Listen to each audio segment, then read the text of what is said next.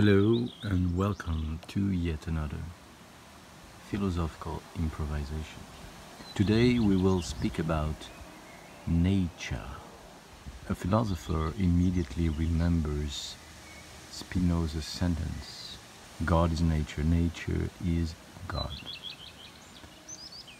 And certainly the immensity and also luxury of details of the natural environment has inspired humanity to simply admire and indulge in awe and gratitude in front of what is often perceived today as a realm of calm and serenity. This is, of course, a modern construction of nature, one that goes along with domestication.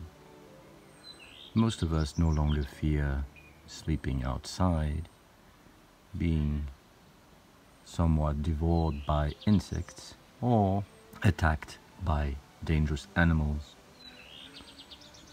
Nature, therefore, has gained an aura of kindness that has conversely somewhat disappeared from the human realm as this world becomes an Anthropocene, as it is often said, a world tailored and domesticated and shaped by human obsessions.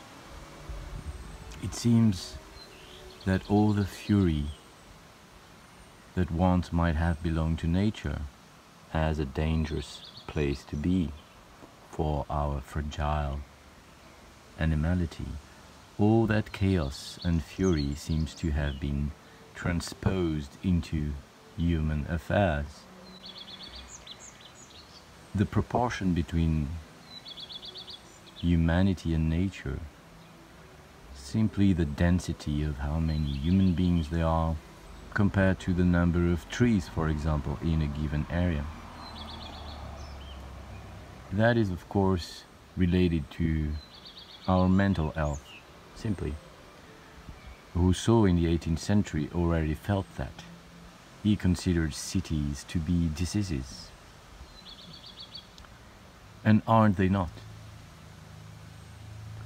Aren't cities viruses created by our different and conflicting desires, envies, and panics?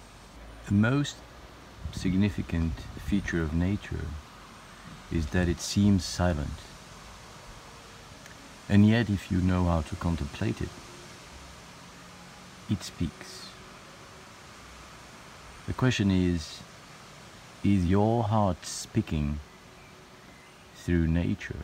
In other words, is the murmur of nature, is the whispering of nature created by your own inner voice when it surrenders to the creative flow of being and becoming? Clearly, there is a sense that nature is both an experience and a value. Hence our word natural as opposed to artificial. The artifacts of nature are immense. And in a sense, it might be said that our technology is but a vast improvisation and deviation and inspiration on the genius of nature's structures. In fact, nature might be the constant synthesis between what is considered artificial and what is considered natural as inherited.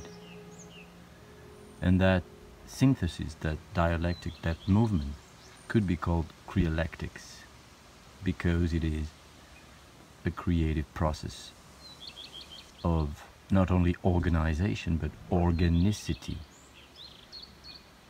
Things that were artificial in the past are now considered natural. One example is probably language. And on that word, that's it for today. This was yet another philosophical improvisation. See you tomorrow.